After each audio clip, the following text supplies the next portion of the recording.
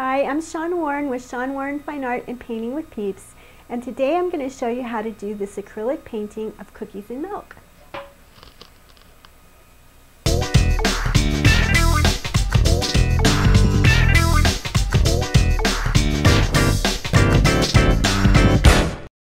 Right here I'm putting in the horizon line with a piece of vine charcoal. And now I'm adding a little bit of orange and Hansa yellow. That may be cad yellow, I don't recall. And now I'm sketching in the shape of the glass.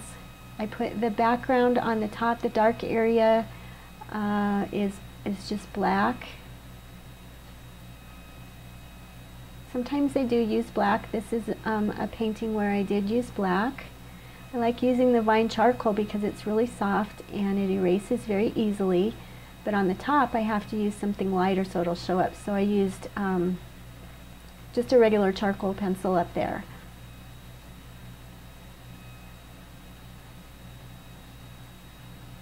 I'm putting in my first coat of titanium white. And I'm pretty much following the shape of the object. When I do my horizontal strokes, you'll see that I'm following the curve of the glass. And then after I do a vertical stroke, I go back over and I redefine the horizontal curve of the object. You always want to follow the shape of your object, and there's nothing wrong with turning it upside down if that helps you to paint your object better.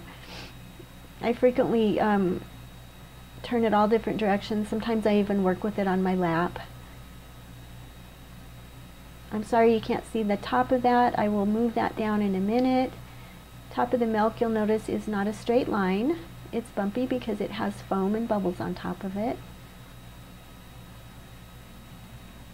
And I will be putting in another coat of titanium white over that black area that's showing through.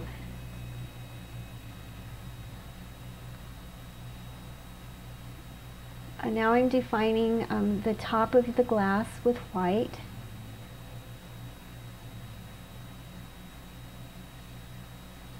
And I'm using dry brush, just a little bit of titanium white on the brush to form the reflections in the glass.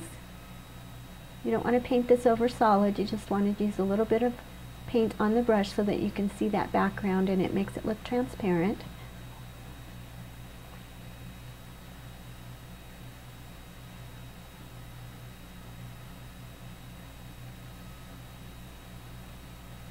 Adding the shadow areas in the bottom of the glass.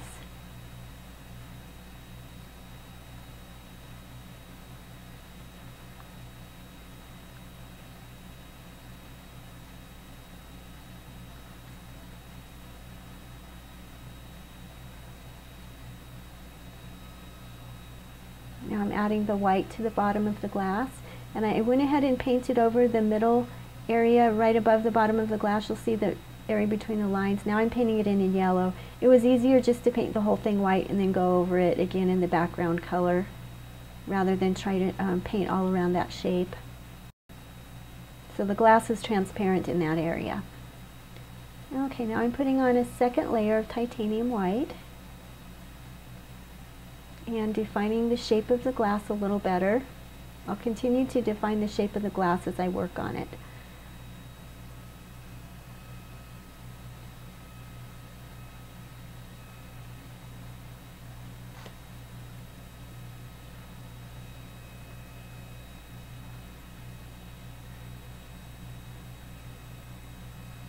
So the colors I've used are listed below.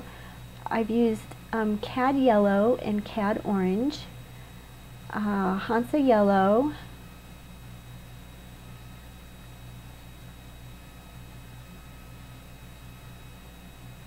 Mars black titanium white,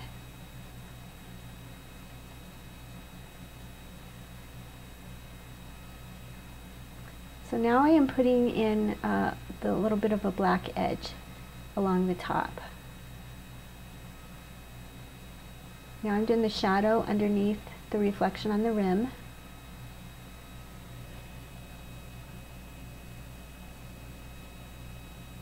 There you go. Now you can see it much better.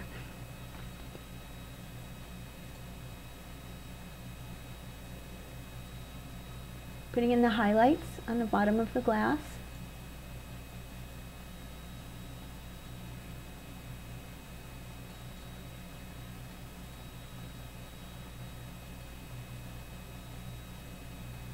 My reference was actually a painting of Milk and Cookies that I got off Paint My Photo, and I will put the credit down below and a link to it if you'd like to use that photo. I would have preferred to paint directly off of a photo, but I didn't have one available for this, and I really like the painting. I like painting whimsical subjects. I like to think of myself as a painter of Americana. So I think Oreos are an iconic part of American culture, and I just thought that was kind of cool. Something fun to paint.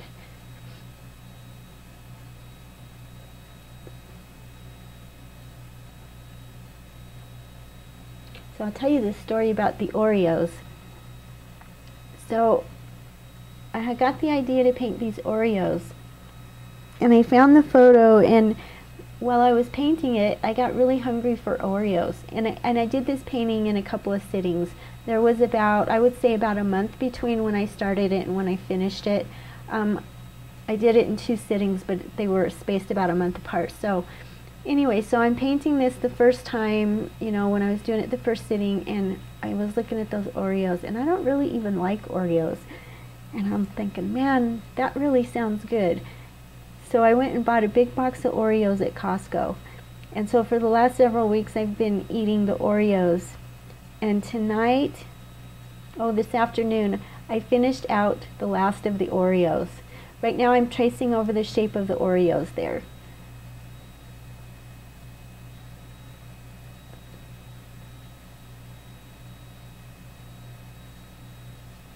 I think I would have really benefited from an actual photo, especially when it came to the Oreos.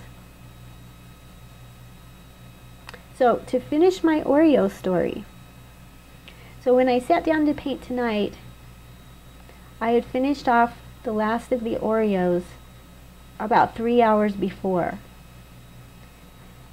And as I was painting those Oreo shapes, I'm like, I really need an Oreo for reference. And then I went and looked, and I had eaten all the Oreos, so I had no Oreo. I ate my Oreo reference material, so I didn't have anything to go by, so I had to go by the painting. So I think I could have done better on the cookies, and I may do this again, but I'm still pretty happy with it.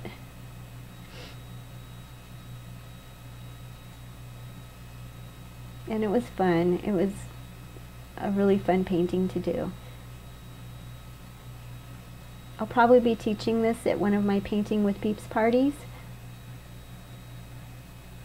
Right now I'm using just regular Mars Black to fill in the shape of the cookies.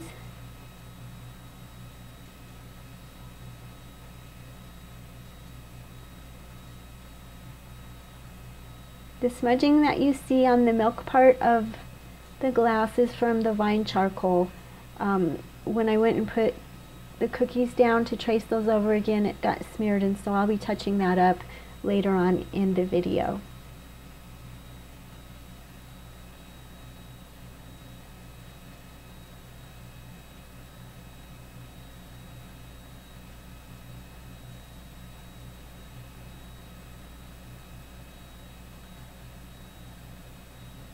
So I think next time I paint food, I should paint something I don't like to eat, like a Big Mac or something maybe. That way there's no problem with me eating my reference material. I did that with fortune cookies one time too. I started to paint the fortune cookies, and by the time I was done with the painting, I'd eaten the fortune cookies.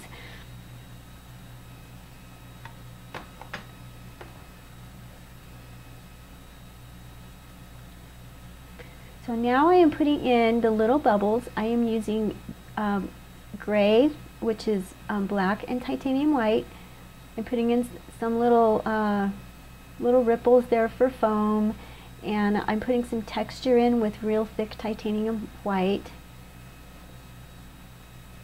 So there's a little bit of shading going on in there, and then I'm going to add some more little bubbles. That's what I'm doing right there. My hand is in the way and I apologize for that.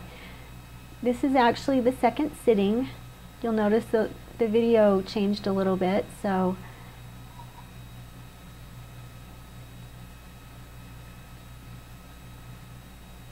putting in the white frosting filling on the Oreos, cream filling.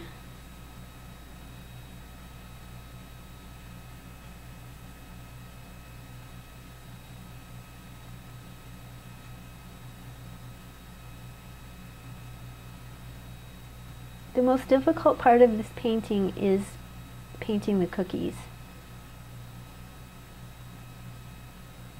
Okay, now I'm defining the top of the cookie a little bit, putting in some of those little swirlies in the edge where the light's catching, and some of the little decoration along the edge.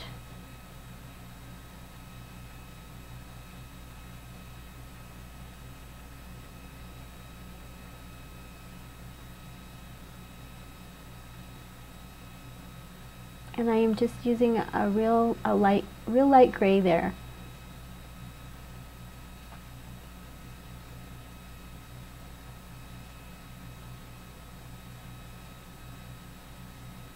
Putting in some of the little swirly design on the top of the Oreo. If I would have had a real Oreo to look at, I would have put the letters in. So I suggest that if you do use this painting or the painting off of Paint My Photo as a reference, I would suggest that you have some Oreos on hand too. It'll always help you to have the real thing. I generally paint from photos and not from life. It's easier for me to get the image on. Even if I sketch it, it's easier for me to judge the shapes when they're two-dimensional shapes. I have been practicing my painting from life though. I do plein air painting. I started doing that this summer. So that's good practice for me, painting from real life. So I'm just sketching in the shape of the top of the cookie, so I can start putting in the decorations along the edge to define each individual cookie.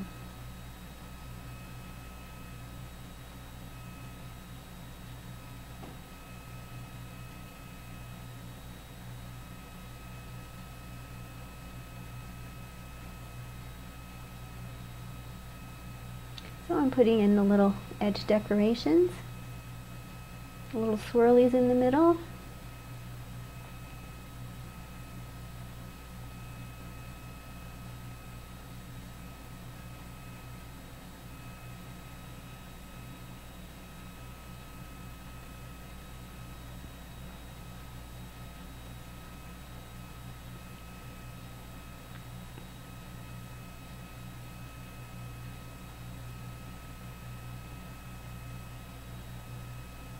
So my kitty cat is sitting next to me on my desk and she's watching the video.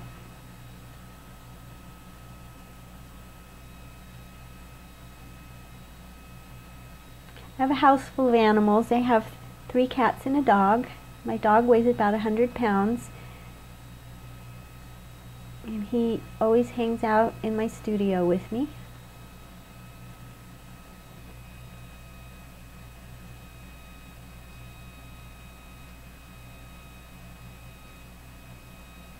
If you visit my website, ShawnWarrenFineArt.com, you can see a painting that I painted of my dog, and his name is Bucky.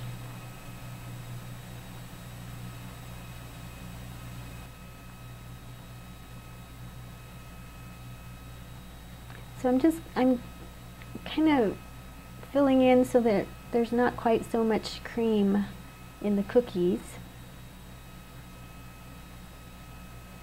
I'm putting in the shadow. And I will tell you right up that I put this shadow in and I decided I didn't like it. So I put it in again later, so I'll show you how to fix things when you mess them up. I just felt like this shadow was a little dark.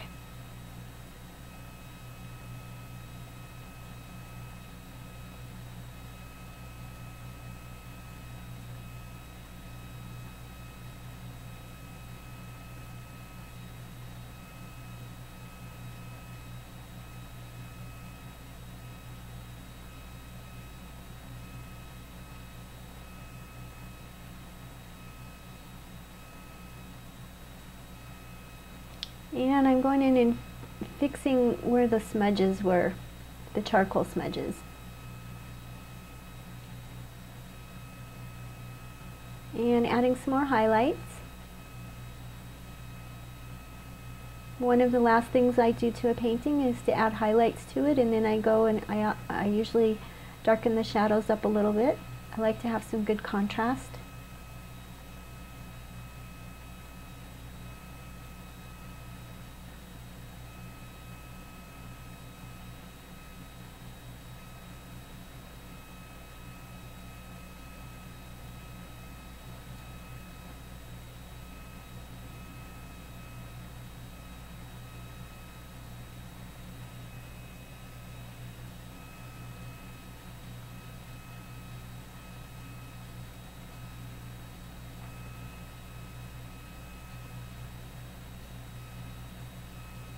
This whole painting took me about 2 hours, and I spent about an hour each sitting.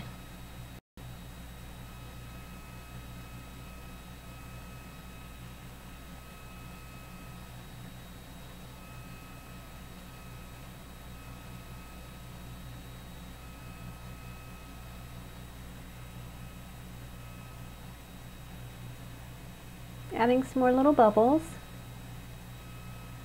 And some little shadows up there in the milk.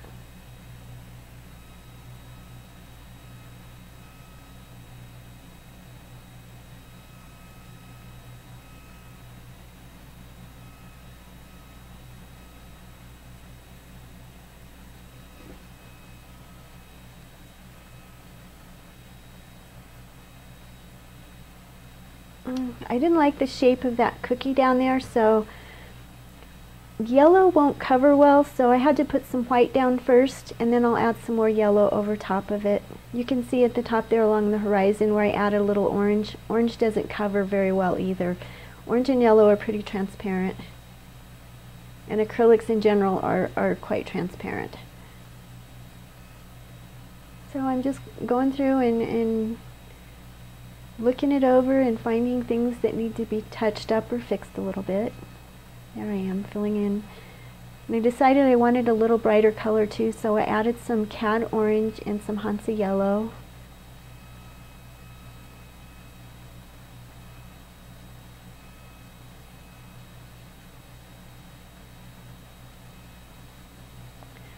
And then I'm thinking I'm done at this point. And then I've changed my mind. So those cookies on the bottom didn't look right to me. The bottom cookies look smaller than the top cookies, so I've gone through and I'm making the cookies a little bigger. And just kind of working with the shape of them and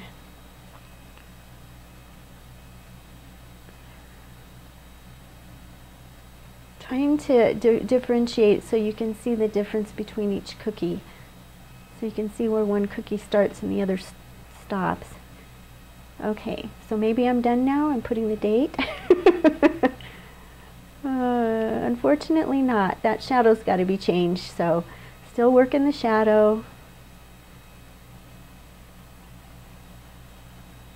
Yeah, I don't think so. No, no, no, no. When the paper towel doesn't work, use the finger. Okay, so here we go. I'm going to get desperate now. So I've wet a paper towel and I am rubbing off. As long as that's not real dry, it'll rub off. And I just put it on there. I'd say it hasn't been on there more than about 5 minutes, so there's no problem taking it off. So I lightened the shadow up a lot on it. Yeah, that one's got to go too.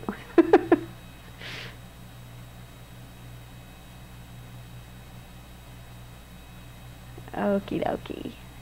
Yeah, that's much better. Much better. Looks more natural. So there you go. There's the finished painting. And I hope you enjoyed it, and I hope you'll come back and visit again soon. Thanks for watching today.